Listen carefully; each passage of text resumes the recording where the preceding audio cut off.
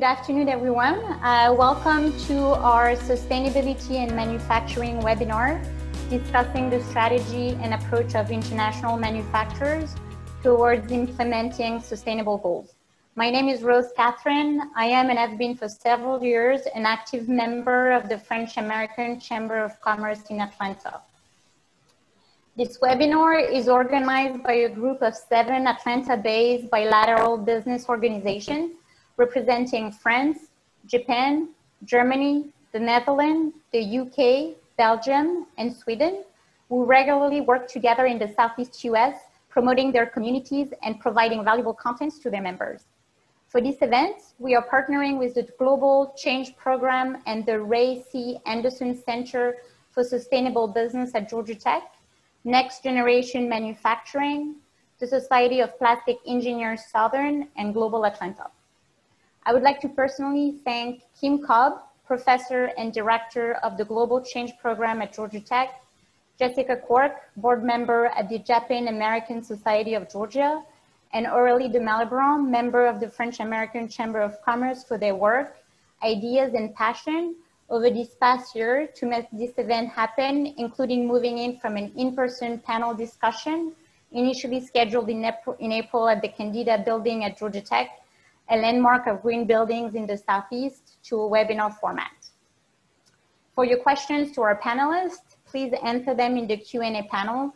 They will be answered during the last 15 minutes of this webinar. It is now my great pleasure to introduce our moderator, Valerie Thomas, Anderson Interface Professor of Natural Systems in the Middle School of Industrial and Systems Engineering at Georgia Tech. Valerie, the floor is yours. Thank you very much, Rose. And it is my great pleasure to very briefly welcome our panelists today. We have Sarah Irvani, who is the CEO of Okabashi Brands. We have Jim Reed, who is president of YKK Corporation of America. Nicolas Coudray-Moreau, who is Group General Manager for Research and Innovation at Solvay Specialty Polymers. And Andy Brem, who is Site Director at Gainesville Bio Operations for Boehringer Ingelheim Animal Health. And so that our panelists can really fill in the introduction of themselves, I would like to ask each of the panelists to give a very brief overview of your presence globally in the US and in Georgia, and also to pick just very briefly one of your sustainability goals that you think may be different from those of the other companies represented here, and tell us about it. Perhaps we can go in any order you want. We could start with Sarah Irvani, and you can transition to yourselves naturally if you don't need my prompting. Well, thank you so much for having me. My name is Sarah Irvani. I'm CEO of Okabashi Brands. We are a Georgia-based footwear manufacturer. Currently, only 1% of shoes are being manufactured in the US. We manufacture them locally and distribute them nationally in large chains ranging from Target, CVS, lots of the big box stores, and also then export to a lot of international markets as well. In terms of sustainability, we produce recyclable products, and so do both closed loop manufacturing and post-consumer sort of more circular products as well. I'd like to take your turn, Jim Reed. Oh, yes, sorry, you were on mute. I was like, oh, I hope was. Next, because I can't hear. Yes, I'm Jim Reed. I'm president of YKK Corporation of America. Happy to be here. YKK is a global corporation. We're headquartered in Japan. We have 46,000 employees around the world. We operate in 72 countries and territories around the world. I work for YKK Corporation of America, which is headquartered here in Marietta, Georgia. This is our regional headquarters for North and Central America, but also here in Marietta, we have our U.S. fastening headquarters, as well as our architectural products headquarters. We have 2 million square feet of manufacturing space in Macon, Georgia, and another 1 million down in Dublin, Georgia, for the architectural products business. We have about 1,600 employees in Georgia and about 2,500 across the country. And we manufacture zippers and snaps and buttons for apparel, also for automotive and a number of other industries, as well as architectural products for commercial and residential buildings. As far as sustainable initiatives that may be different, I think that one of the interesting things about YKK, I think, is that it's all driven from our founder's philosophy. So it's called a cycle of goodness, and he started this back in the late 30s, but it continues on, and it kind of drives everything that we do. So with the help of the Sustainable Development Goals, we've been able to kind of translate that beyond just the traditional concepts of product sustainability or production sustainability, but also the broader community sustainability, gender equality, good jobs, and how that relates to the health of the community overall. So with the help of those concepts, we've been able to expand our principles. You told me to be short. You were. Thank you. I want to come back to you in a minute. Nicola, perhaps you would like to be the next person to introduce himself. Sure. Great to be here. Thank you very much for the invitation. So my name is Nicolas Kudremorou. I'm based in Brussels, Belgium. I'm the CTO of the Solvay Group and also in charge of the research organization for our advanced polymers business. So Solvay is a 157 years old company, started by making soda ash, and we still make a lot of soda ash today.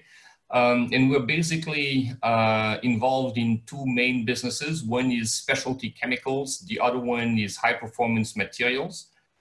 We have more than 24,000 people around the world, including 5,500 in the US, a little bit more than that, and more than 700 in Georgia.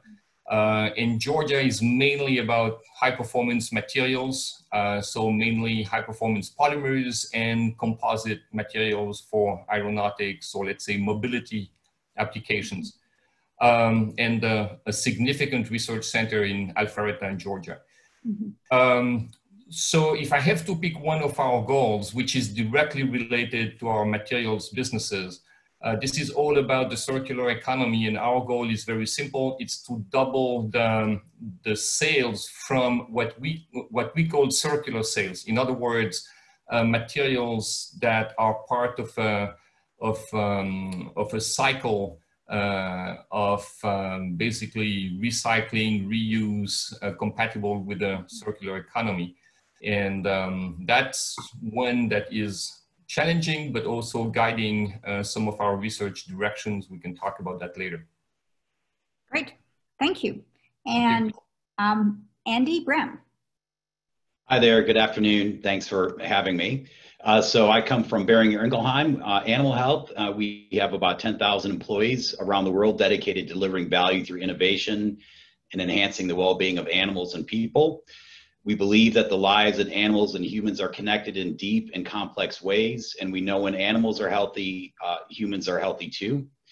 Respect for animals, humans, and the environment is at the heart of what we do. We develop solutions and provide services to protect animals from disease and pain, and we support our customers in taking care of health of their animals and protect our communities against life and society-threatening diseases. We're the second largest animal health company in the world. We have about 4.5 billion euro of turnover per year, and we have presence in more than 150 countries. In Georgia, we employ about 1,200 people at a number of different locations in the US. But in Georgia, 1,200 people. We've got locations in Metro Atlanta at our US Duluth headquarters. We've got a manufacturing site in Athens, Georgia, with about 400 people. And here in the poultry capital of the world, in Gainesville, Georgia, we have about 260 people. We manufacture poultry vaccines, and we distribute our products to about 60 countries around the world. In terms of sustainability goals, I would say as a part of our Be Green program, which is a corporate initiative which aims to reduce or minimize our environmental impacts, We do have a strong goal to foster green investments. And since most eco-friendly technology is rarely the cheapest at first glance, at least, we use an internal carbon pricing methodology to balance out additional upfront costs as an incentive to choose efficient, sustainable solutions. This is an effective way to combine sustainable development and the bottom line, because most of the time, at least in my experience, energy efficient solutions are the cheapest in the long run. So we use this carbon tax to help, I would say, balance out from a valuation and prioritization perspective. Terrific, thank you. Before we move into the harder questions, I really want to thank all of you for joining this webinar, and I think it sort of helps the community in Georgia and globally to know more about what you're doing, which I think needs to be better known. So I have a special question for each of you, and I'll start with Sarah Irvani. Sarah, so you're a local manufacturer. How is being a local manufacturer a game changer for sustainability? I think when you think about sort of post-consumer circularity, one of the biggest impediments to that and challenges is the reverse logistics piece. And if you're able to do your manufacturing close to the end customer, that just helps to close the circle. And Andy, as Andy was saying, sort of when you look at the cost element, then it sort of balances out in a way that could sway decisions in terms of engaging circularity versus not. So I think that sort of looking at the loop and the geography of the loop is so critical. So that's, I would just take a second to just follow up on this. So with your reverse logistics in the region, can you just name what are the products that are involved in that? Sure. For example, we have a line of footwear that we distribute nationally at Target. So most Targets that you walk in, there'll be a sort of a wall of Okabashi shoes. Mm-hmm. And I think that the durability of the product is important, but let's say you have too little room in your closet and you want to get rid of this shoe, we invite customers to send them back and get a discount off their next pair. And then we're able to regrind them on site and reuse them sort of to make new shoes with higher recycled content. When you look at a lot of non-US footwear manufacturing in particular, but I think it applies broadly, to close that loop, they would then have to ship the shoe back to offshore. So it economically might not make sense in terms of the dollars and cents. Well, thank you very much. I think, as you said, you're the only shoe manufacturer that seems to be doing that, at least here. So thank you. Jim Reed at YKK.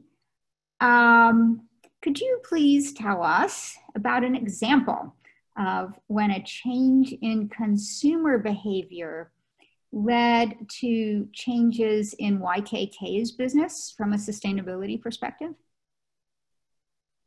You mean other than what's happening right now? You know, it's an open question. Today, that would be today. I think would be a tremendous example. I wanted to add on to Sarah's point about not just there is no closed loop really. You know, and the size of the loop when you're talking about global manufacturing or importing things like apparel or shoes. I think another point is the size of that loop. Even if there is let's assume there is a loop, and it's not just a one-way trip and then eventually to a landfill. But that's a long trip, and there's a lot of energy that is expended to get those shoes. So having local manufacturer has a tremendous impact on the whole supply chain too. As far as the drastic change for YKK, you know,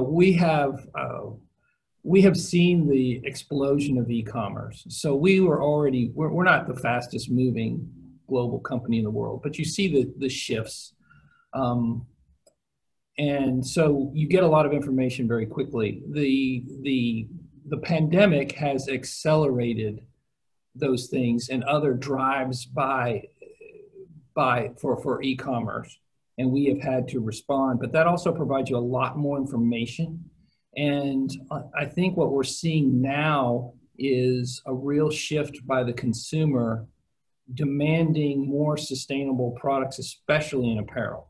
So there's a recognition of how apparel ends up in the landfill, and the demand for that, the apparel industry to participate in the circular economy. And so we are leaning into that very quickly, and the pandemic seems to be accelerating that. They talk about how crisis reveals character. Well, crisis also tends to accelerate these shifts, and I think we're in the middle of it right now. And so we are changing our products dramatically in order to meet the demand of our brand holders, and they are responding to the demands of the consumer for those sustainable products and to participate in that circular economy. Yes, absolutely.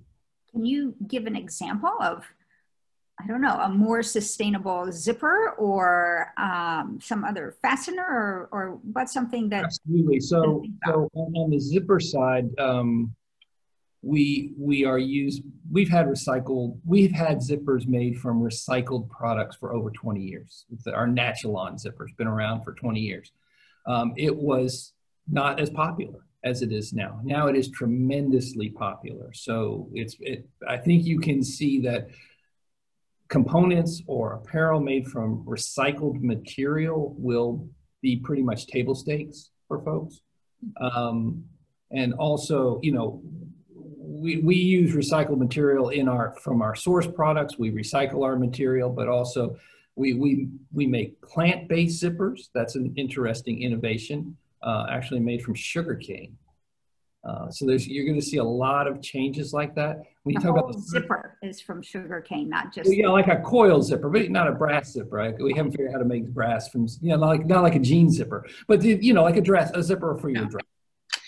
It is interesting, the novelty bio-based materials that are coming out, and we work a lot with them and sort of turn our factory into a bit of a dirty lab at times and just see what will run and what not. And I think that point between R&D and commercialization is just getting shorter and shorter and shorter. And it's interesting to see how all the different stakeholders are playing their part in that.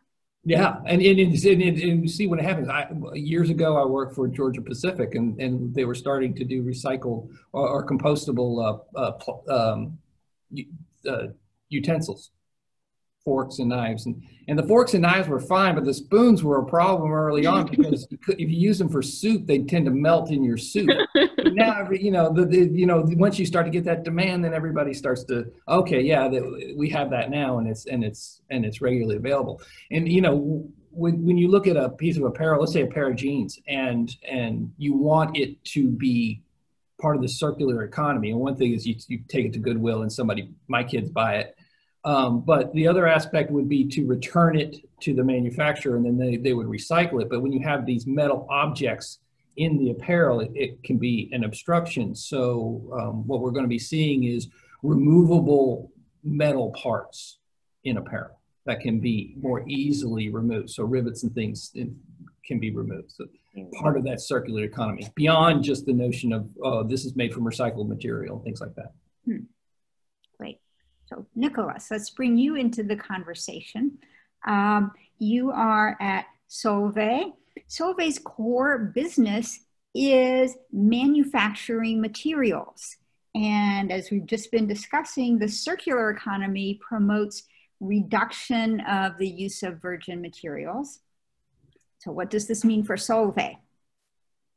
All right, so let me build a little bit on what Jim was just explaining, because there are some obvious things we do as a chemical company. When we have waste, obviously we try to turn that waste within the plant where it was generated back into raw materials that can be useful, either in the same process or an adjacent process. So going back to molecules that are clean and reusable. So basically treating waste at the source. And frankly speaking, that's pretty obvious, and we should do that. It makes not only sustainability, but also economical sense. So it's a win-win at least, if not win-win-win. The second step goes back to what Sarah was talking about in bio-based ingredients. You can make amazing molecules, not only with oil-based raw materials, but also with the natural raw materials. This is definitely a very significant development area. We have to adapt our processes. In some cases, chemistry and biotechnology need to come together. But there is a huge progress made in this area. And we begin to see cases where molecules can be made better through a biotech route than a chemical route. For a long time, it was the opposite. And biotech was leading to very slow processes or costly processes or low level of purity. Now we are talking about really another tool in the toolbox that can be used. Now, there is another one I wanted to focus on, which is the impact circular economy has on the innovation process. I always tell our customers, we sell products, but we develop solutions for you. And a customer like Jim, for example, who is surely buying plastics to make his zippers, yes, he will buy these plastics, but he will expect probably from his supplier more than just a bag of material to put in his molding machines. And what I'm talking about is that the solution is usually the combination of a material, a design of a part, in the case of a part, and a process to make the part. And so I want people in our teams working on solutions to really look at all the aspects and to include circular economy criteria right from the beginning. In other words, not look at circular economy after the fact when we have a new material in a given application and then think about, oh, wow, we forgot about circular economy. How can we fix that, right? The fixing is usually difficult and costly. If you integrate that in the development process right from the beginning, the story is completely different. Now you have options that you do not have if you do things in a linear way. One example, we invest significantly in batteries, materials for next generation batteries, critical for electrification, next generation mobility. And right from the beginning, we work on the recycling of batteries with partners, critical partners in that supply chain. And not only with people who will make and sell batteries using our ingredients, but with people who will collect the batteries and treat the waste. People like Veolia. We just announced a partnership with them, and we are part of an alliance on battery development. And so it's very interesting to see that taking into account circular economy goals right from the beginning really maximizes the probability to develop the right solutions that integrate these aspects. And I think this has a potential that is tremendous. And looking at circular economy after the fact gives you only the visible tip of the iceberg. There is a huge potential below if we take that into account at the development stage. Thank you. Andy, it's your turn now to make this leap even bigger. And so I'm going to ask you about your carbon neutrality initiative, which gets back to this whole question of the circular economy. Yes, thank you, Valerie. Yeah, so we do have quite an ambitious program that we're running here at our site in Gainesville to achieve carbon neutrality in 2021. So it's a project that's currently in process. It's a little difficult to do for a manufacturing site, especially a vaccine manufacturing site, for a number of reasons, which I may speak to a little bit later. But we're following a 4-step process: a definition, a reduction, carbon offsetting, and communication. We're currently in the reduction phase of the project, which is obviously the most important and the most intense.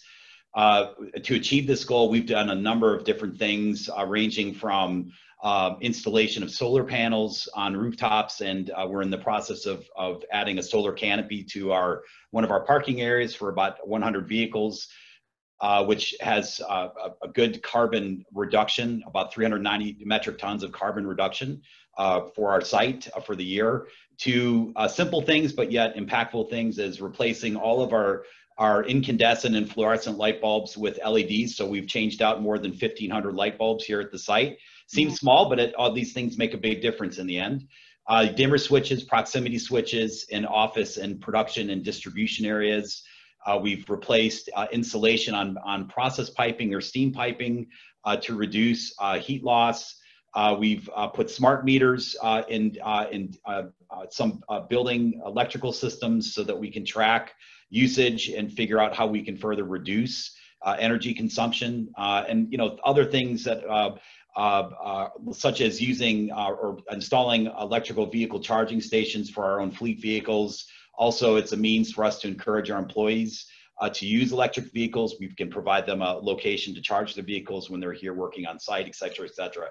So we also, as a part of this program, we plan to purchase green electricity and also engage in environmental projects to offset any carbon that we can't fully reduce, carbon emissions that we can't fully reduce. So our intent here is to be the first production site in the U.S. within Boehringer Ingelheim to become carbon neutral, and we're working hard at this, and we'll be very happy to see this come to fruition. Let me, there are a whole bunch of things that you said. So I have several questions just to follow up on that.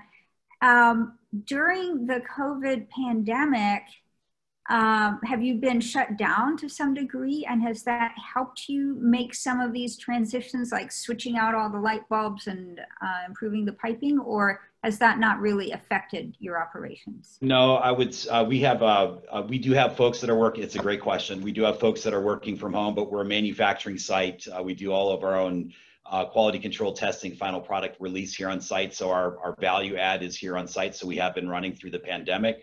We've got a great team here on site that have kind of pushed through it and really been quite committed and vigilant. We're very proud of them.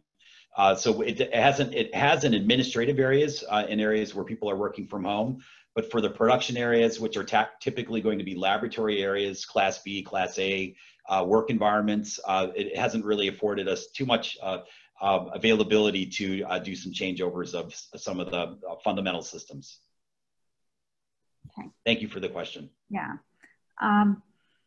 So all of your companies are just fantastic in what you're doing in sustainability, and my inclination is to ask you more about these successes, but I'm going to ask you instead, what in your work on sustainability in your companies, can you name, and I'll let each panelist address this, which sustainability goal is most challenging? Like this can't just be a walk in the park all the time. There must be things that are just either have caused you a lot of difficulty or been really hard to do, or you still don't know what you're going to do.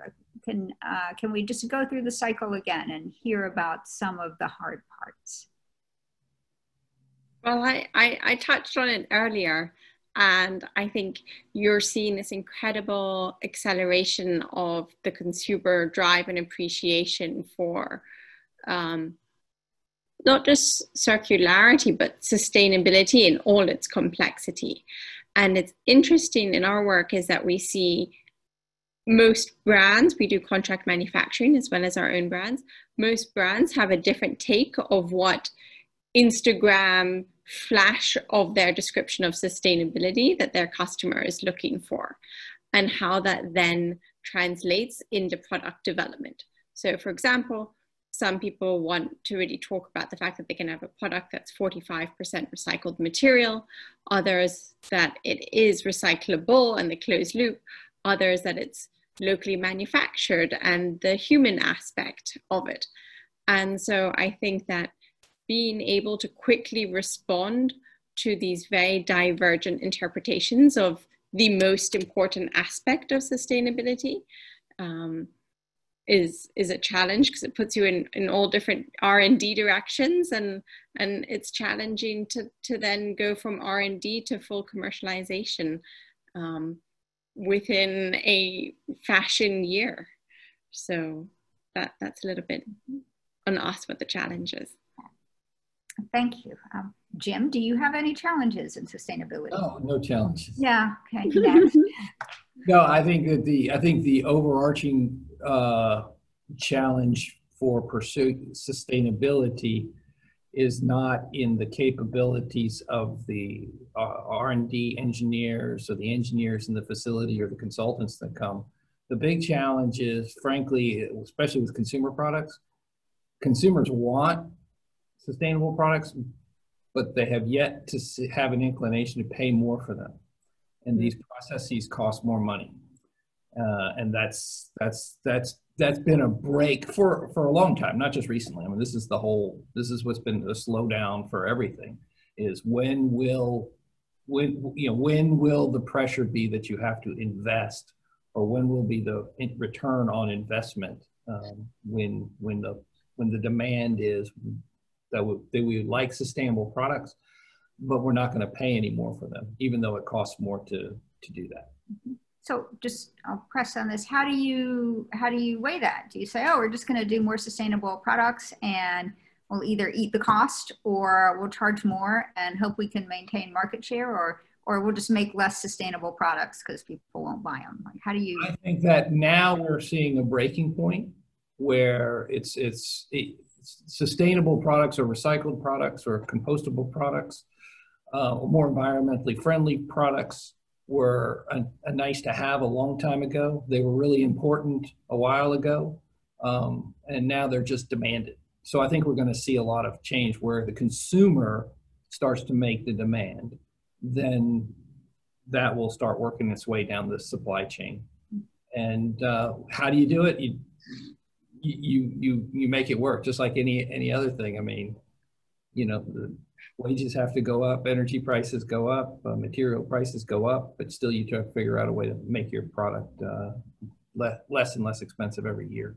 So you touch on every lever you can. Just one more on this. So your consumer, though, some consumers are buying the fasteners, the zippers, but many consumers are buying the dress or the pair of jeans. And so you have this intermediate who is your customer, who's then selling to the consumer. So that must be a challenge. We've got the ultimate consumer, and you've got the retailer or the e-tailer, which may or may not be the brand. And then you have the contract manufacturer. So now you have many, many, many players that are playing in that process. So so it's more than just an intermediary. There's many intermediaries. So it all has to get pushed down, but the consumer gets the vote. There's only one vote, and then the consumer gets the vote. So when the consumer demands it, then it will happen. Yeah. Nicholas, for you, I could already start and ask you whether your bio-based products are cheaper, but let me just give you the ability to answer any way you like about your sustainability. What's hardest for Solvay and sustainability? To continue a little bit again in the same direction, I will focus obviously on our circular economy targets, so significantly increasing our sales from circular economy compatible products. Mm-hmm. And we have exactly the same problem as the one Jim described. Being sustainable is one thing, being competitive can be another one. And obviously the goal is to have both, and to be financially competitive and to contribute to a circular economy and reduce our environmental footprint. And so one area we are looking at, it's challenging, but is the concept of changing the business models. And in some cases, we find that there are opportunities to change or modify the business model so that we can reach that end instead of or. And that can be a powerful way. It doesn't work everywhere. Obviously, you need some flexibility in the value chain and the role you can play in it, or the partnerships you can develop.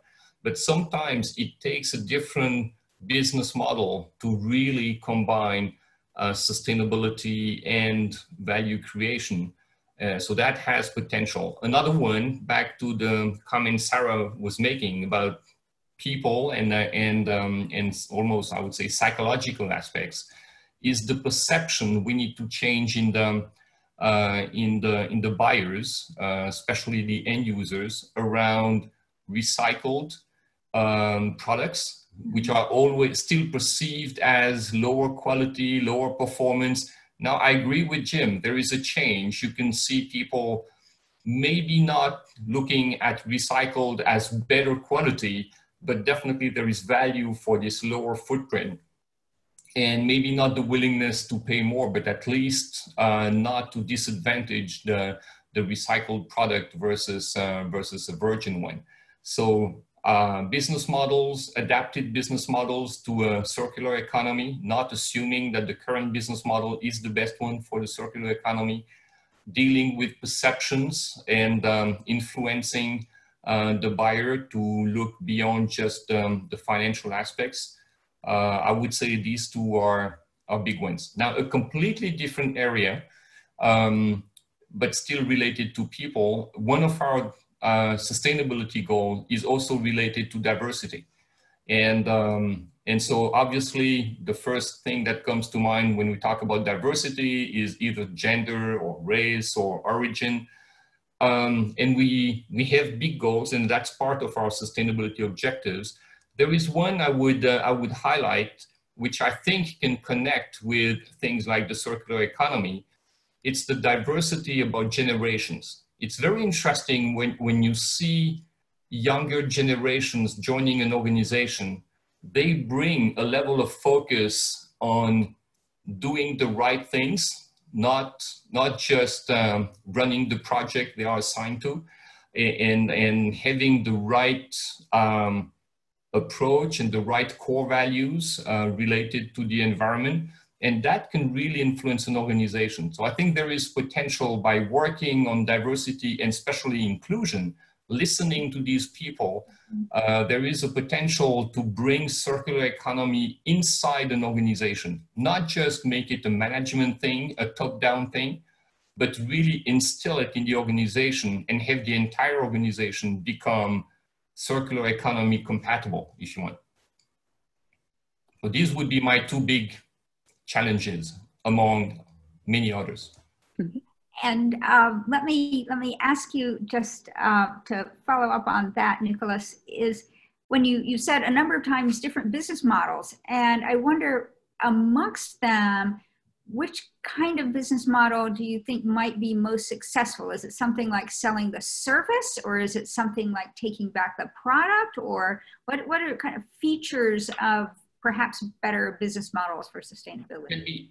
Can be several things, but if I stay within very organized and almost mechanical things, the take back in considering recycled products and having right from the launch of a new product already a plan on what to do with the recycled part.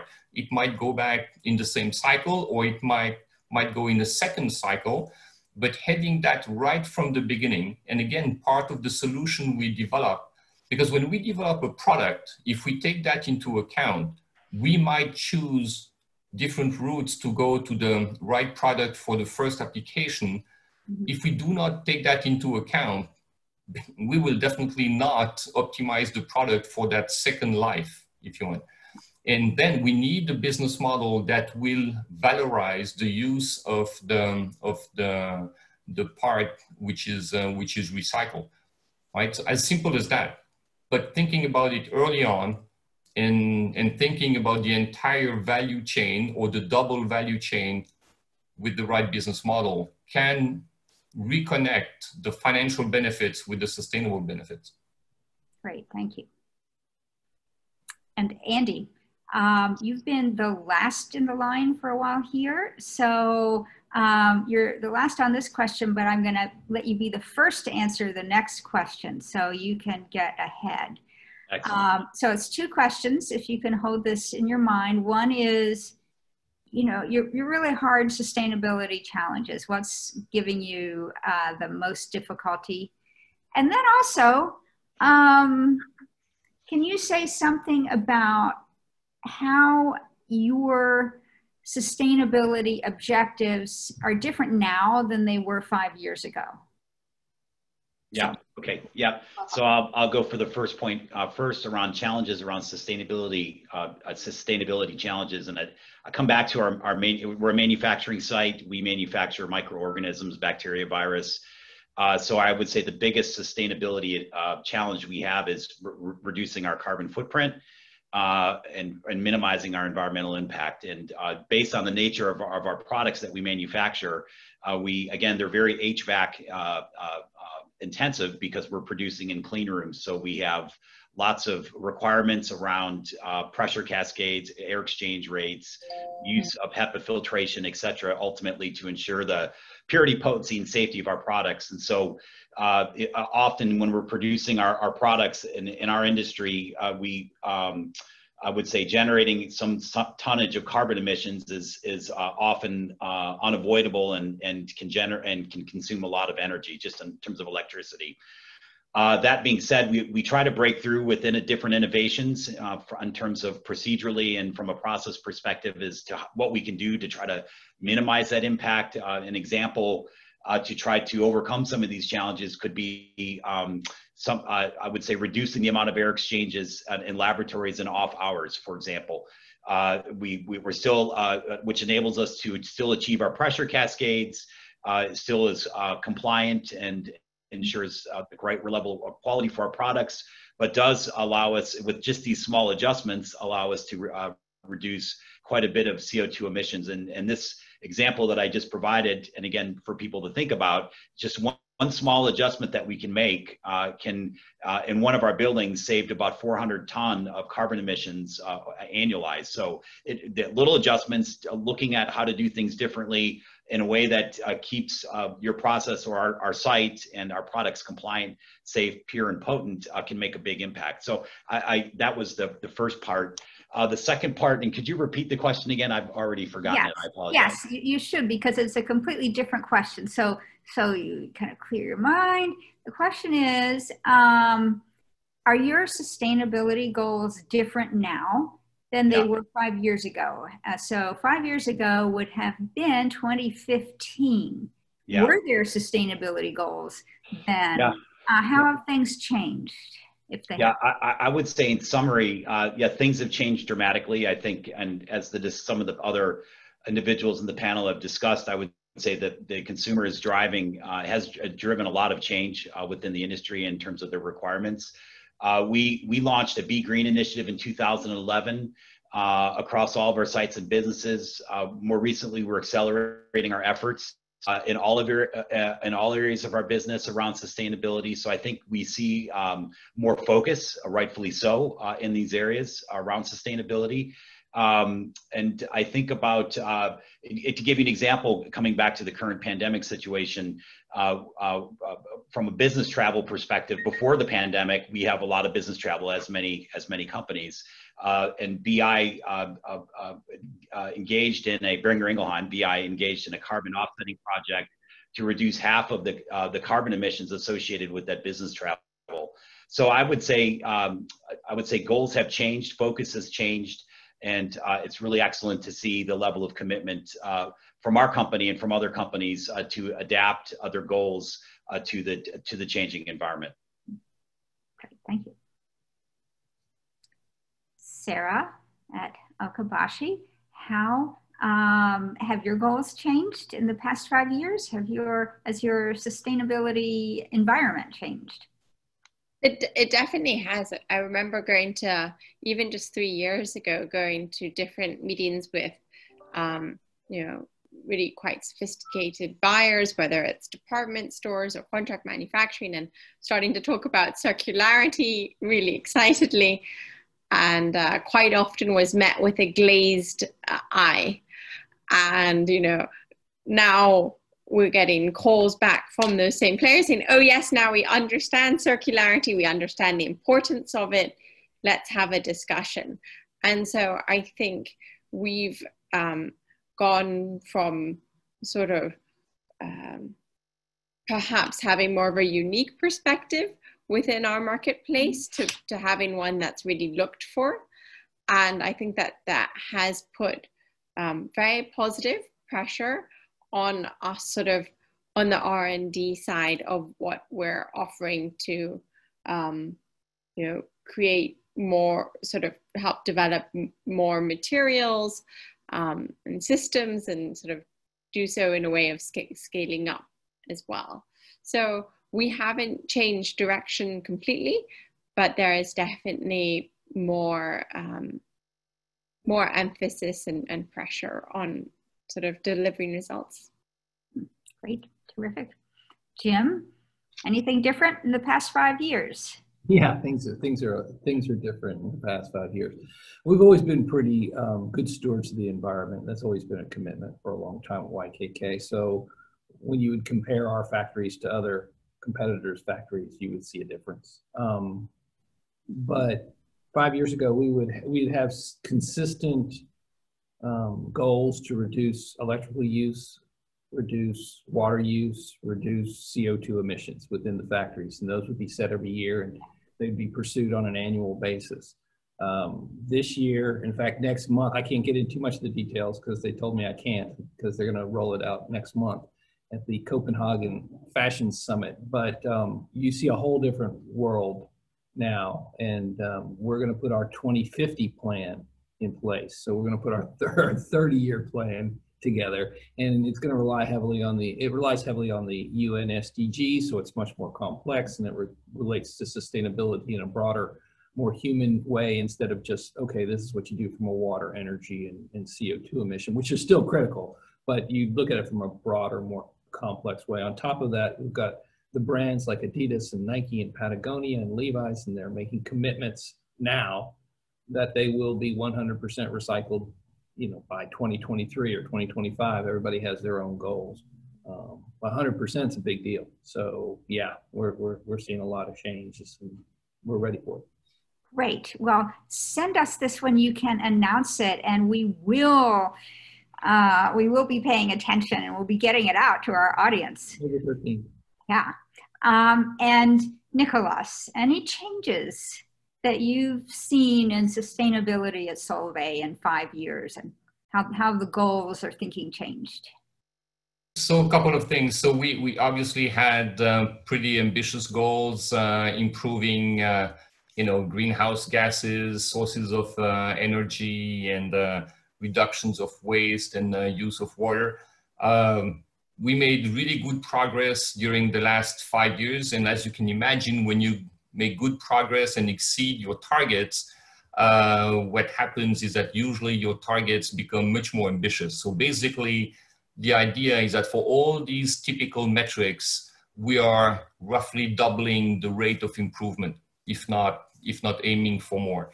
So that's one thing about really the rate of improvement going to another level, building on the momentum we generated. So that's one of the changes. Another one I would mention, it goes back to this link between financials and sustainability. It sounds like something very basic, but for me, it's very fundamental. It's the way we present our results. And results were usually very focused on the financial aspects. And you had to go to page whatever in the annual report to see something about sustainability. And we changed that. We now present our results side by side. You have financial results and sustainability results presented side by side. And that sends an amazing message, not only to our investors, but also to our employees. It's integrated in our bonus schemes, so people will have their bonus impacted if we don't do well on our sustainability metrics. It goes all the way up to the top of the company. And our new CEO, and she really strengthened that mindset and that link between sustainability metrics and the assessment of performance. So it's I would say the change is about really integrating sustainability in everything we do versus treating it as something on the side, nice to have, but not that critical. Great, thank you. And that also sounds similar to what was happening at YKK, with going from, you know, water, energy, CO2 at the plant to this much bigger and stronger stronger ethic. Yep. So I'm going to ask Jessica, there could be some questions from the audience, and I want to make sure that, those questions can be asked. What do you think, Jessica? Yes, we actually have a lot of questions from the audience. So what I'd like to do is I will read them, but if any of our panelists just want to jump in, so I don't think we need to go around the room to all. So if you just want to answer, please go ahead and answer, and then we'll go on to the next one and hopefully can get through the list. So our first question is, how are your sustainability efforts organized within your companies? Do you have, is it centralized with a chief sustainability officer, or is it driven by different departments with a known common goal, or do departments and divisions have specific KPIs to hit each year, or are they just opportunistic sustainability achievements? So organization of sustainability departments. I can jump in there. So typically they're centralized, and then the targets are sent to the different, I would say, functions, and ultimately normalized to the different locations or sites within that function. Okay, fantastic. Thank you. The next question is actually for Nicola. It says, how do you think Solvay's recently announced partnership with Mitsubishi Chemical Advanced Materials Group will impact the delivery timeline of Solvay's sustainability targets? Basically, when we go into a partnership, the idea is to really combine complementary sets of either skills or market access or technologies, and to accelerate projects. As long as sustainability is integrated in the design of the project right from the beginning, this kind of partnerships can only have a positive impact. If nothing else, it will accelerate projects and the implementation of the projects. Again, in the case of sustainability, the one I mentioned about Veolia with batteries was another great example. So I think the solutions, the problems are so significant when we talk about step change in sustainability and circular economy, that partnerships are almost an automatic thing to consider. I'm not saying we need partnerships for the sake of partnerships, but the complexity of problems and solutions to develop will lead naturally to these kind of combinations. Great, thank you so much. The next question is about sustainability stories. It says, I'm interested in how companies are approaching how they communicate their sustainability stories with the public and perhaps internally as well, and what challenges you face. Maybe Jim or Sarah, would you like to address? Well, go ahead. Go ahead, Sarah, please. No. Well, we, you know, I think it depends on the customer that you're talking to in the audience. So it's really about not just knowing what you're doing, but who you're talking to. For example, when we talk about made in USA products, we can talk about it as locally made in USA. Look, all of these sort of different ways of saying basically the exact same thing. And so it is just as much about knowing your audience as it is about what you're doing. Yeah, great. Jim, did you want to address that as well? I mean, I can. It's just traditionally we've been really, really good stewards of the environment because our founder had this innate love for the town where he grew up as a kid. And he, you know, we've got this wonderful video of him talking about how he used to play in these streams, and why in the world would you ruin those streams just to make money? It doesn't make any sense if this is what you value. And it was just a real person's approach to saving the environment. He said this in like the late 70s, and we've just been downplaying it too much. We haven't been great storytellers. We've just mostly been just doing. But when you think about it, it's a tremendous story. And so we're having a lot of fun right now exploring how we can use social media much better to tell that story, you know, tell the impact of it, and not just tell our story only to the contract manufacturers and the brands to say the quality of the zipper and this price is a zipper and stuff like that, but instead tell the whole world about the story. And it's a cool story, and talk about ocean source zippers and neat things like that can really change things.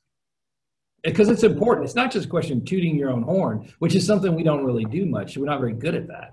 But if you are engaging in that, you need to share that so that others can kind of get those ideas and say, I can do that too. So it's almost like you have an obligation to tell that story. Yes, it's interesting. I took this company. I'm a third generation shoemaker, and it's been interesting to see how the personality of the founder does definitely impact into the culture around sustainability. When we started doing closed loop manufacturing in the late 90s, and it's only recently that people seem to be waking up to the importance, but it comes from values at the end of the day. Yeah. And I may add that I mentioned 4 steps to carbon neutrality here for our site program, and the 4th step is communication, which is around telling the story and sharing what we've done with our internal, external stakeholders, customers. It's an important step. Great. Well, thank you everyone very much. I think that the storytelling and communication is a good place for us to close things out here. We do still have a lot of questions, but at the moment I'm going to turn it over to Aurélie for some closing comments. And then if there are those who want to remain on the line a little longer, we have a couple more questions. But Aurélie, if you'd like to close us out. Thank you, Jessica, and hi everyone. I'm Aurélie de Malibran, a member of the French-American Chamber of Commerce in Atlanta. So before wrapping up this webinar, we would like to thank you, our wonderful moderator, Valérie Thomas, and our panelists, Sarah, Nicola, Andy, and Jim. So thanks for sharing with us your approach of sustainability.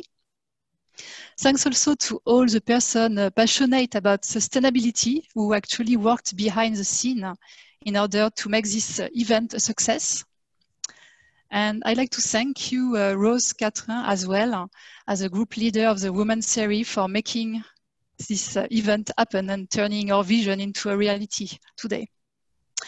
And finally, this event would have just never exist without all of you attending from different parts of the world. So thanks for your time today, for your passion, and please stay tuned to our organizing partners for future events.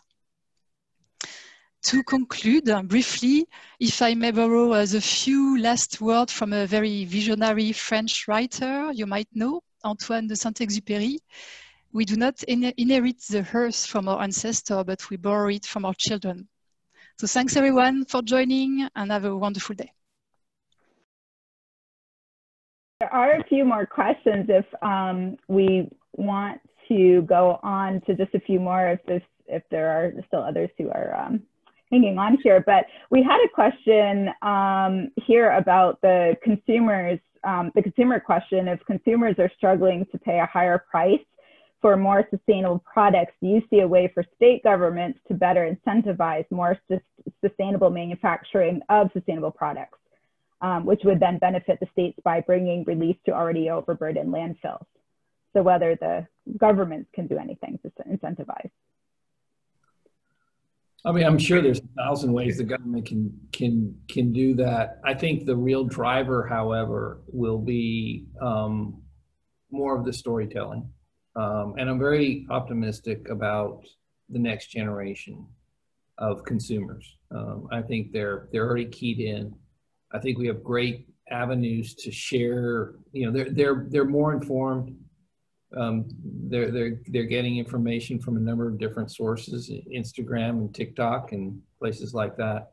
And we need to lean into that and share more stories, and then that'll be kind of more of the behavior. I guess there's role for government. I was thinking about smoking, right? I mean, people used to smoke on a plane, and when I was a teenager, I smoked on a plane. Nobody would smoke in a plane. People won't smoke in a restaurant. You wouldn't even smoke anywhere, And maybe government has a role to play with that, but maybe also society has a bigger role to play to make that just not acceptable. Yeah, I agree. I agree with what Jim said. You know, I come from a country, Switzerland, where more than 90% of the glass is recycled. And it has been like that for a couple of decades. And there is zero incentive, nothing. All right. It's just exactly what you described. And you just feel very bad putting a piece of glass anywhere but in a recycling container. Now, having said that, I think there are areas where you might have some incentives, you might have some regulatory frameworks being put in place, but we have to be extremely careful because very often these are not just fact and science based, but there is a little bit of an emotional and political aspect that diverts it from the right intention. So it has to be designed with extreme care because you can have some side effects that are not exactly what. We actually had a similar, question related to that about regulatory requirements. This person was asking how much of a challenge is it to meet those requirements, especially material traceability and consistent quality when using green materials. And it says, I can see this being a challenge for bio-derived materials to meet government requirements. Yeah, it can be a challenge. Again, that's why I was saying what I was saying before. And these requirements have to be designed in a way to really achieve the intent and not be diverted or generate, in fact, a side effect that is worse than the original effect we expected. So traceability is one example, and there are a lot of similar examples. So it can be an issue, but there are ways to avoid that if the requirements are designed the right way, I think. The thing about traceability is that, especially in a global economy where products are coming from foreign countries and not all those foreign countries have the same feeling about regulatory controls that the United States does or other countries. So traceability can be a challenge when you're relying on certifications of suppliers from all around the world. And it's a certification, it's a piece of paper with a stamp on it. Yeah, very good point. Agreed. What good is that stamp? Especially if the agency is a US government agency and its mandate can't go beyond the borders of its own country. Yeah, and same thing with regulatory, okay? Everybody has to play the game according to the same rules, and it's not always an easy one to achieve. Yeah, you over-regulate, and then those who are doing the right thing or within the confines of your borders will be the ones who are punished because they're adding on all their costs while their non-compliant foreign importers or foreign exporters into your country are not compliant. Yeah. But certified. Mm-hmm. We had another question about vendor selection. So does sustainability factor into your vendor selection? And if so, have you seen a positive trend in vendors becoming more proactive in their own sustainability efforts? We are vertically integrated, so we tend to do a lot of we're manufacturing from pretty basic materials. So I think we're the vendor. And so I think the answer is yes, because our customers are the brands, a lot of the US brands are demanding that we operate in a certain way, and we are responding, yes. Yeah, pretty similar answer on my side. For example, one of our big ingredient is energy, and the way we select our sources of energy will have a big impact on our footprint. And so yes, we select sources of energies that are in line with our goals. Okay, great. And someone was asking about what about tax benefits or other government benefits that companies could qualify for in their journey towards sustainability? Are there helpful incentives in place? We have a facility in California that's 100% solar powered. And the California regulations around or incentives for solar power are better than others. And that has proven to be a strong incentive. Yes, absolutely. Exactly the same thing in our case. I would just go back to the vendor thing. This is the beginning of a big trend. We are very, very far from the ultimate situation. So I think you begin to see that influence on vendor selection. I think it's there is a lot to gain in this area as well. Great. And there was another question actually for you, Nicola. This person's asking, can we expect plastic recycling to be cost effective in the years ahead? So it's a great and tough question. So you have several ways to recycle plastics, and let's focus on the ones that are what we call thermoplastic polymers. In other words, plastics that you melt to shape. Not the ones that react when you shape them. And so you can recycle these polymers reasonably easily. You just regrind them and go back into the molding cycle, assuming they are clean.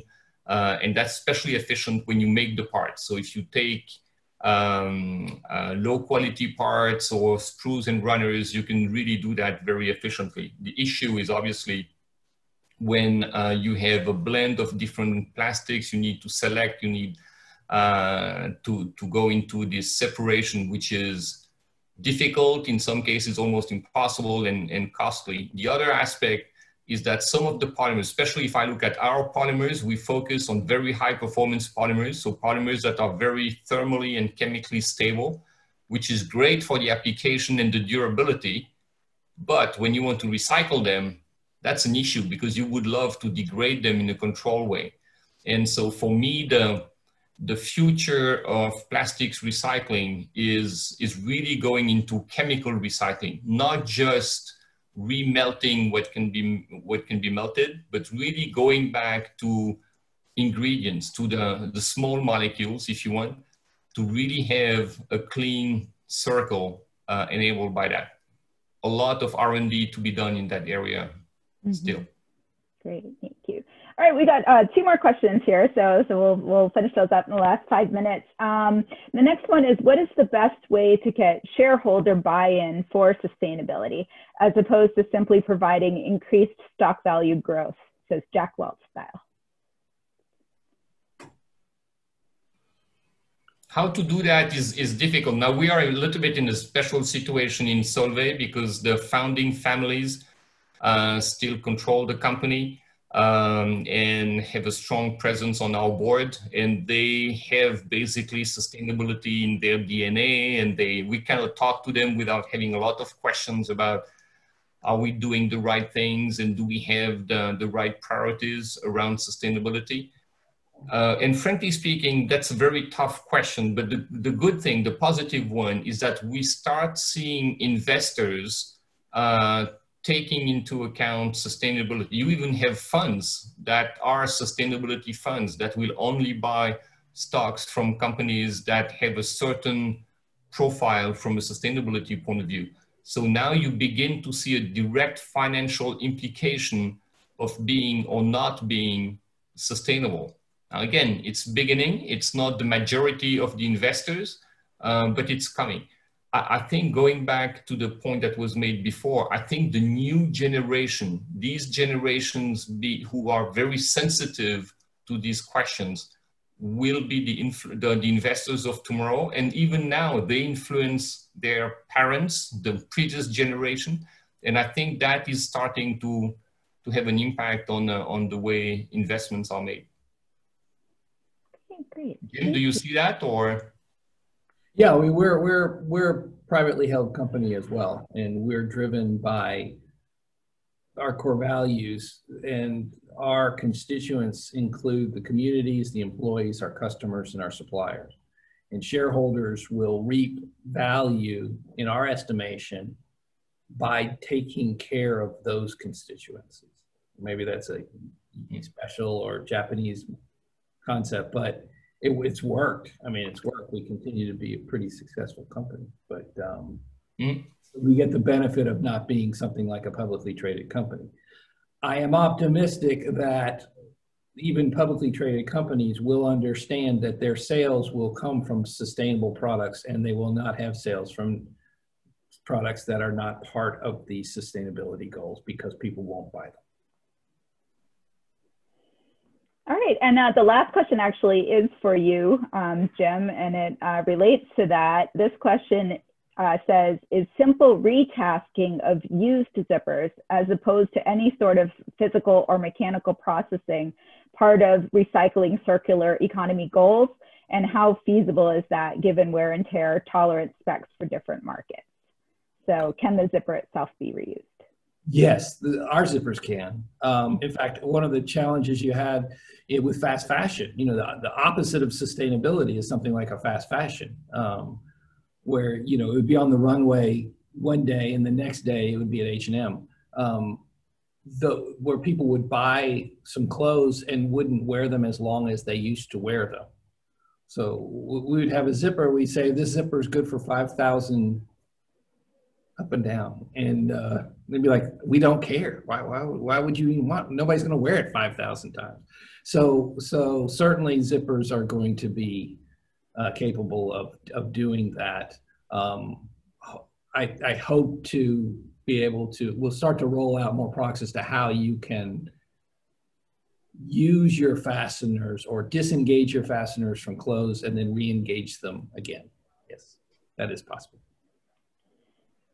Well, great. Well, that is the end of the questions for our panelists who are still here. So thank you everyone who hung around to the very end to listen to the questions. And I believe, Yoshi, do you want to make a comment about how people might get the recording afterward? Sure, yes. Thank you again for everyone for joining us today for just a wonderful webinar and discussion about sustainability and how manufacturing companies are using it with their strategy moving forward. We will be sharing all of the video content once we do just some minor editing to everyone who joined us and who weren't able to join us too. So if you can look out for an email from us this week, that would be great. And we'll be sharing the full webinar, including the final few questions that we had after the official end of the program too. So please look out for an email from us. And then we'll have a short survey once you finish and close out the webinar window. So please take a moment to send us your feedback and kind of get any suggestions and advice to ways we can improve in the future. So thank you again, everyone.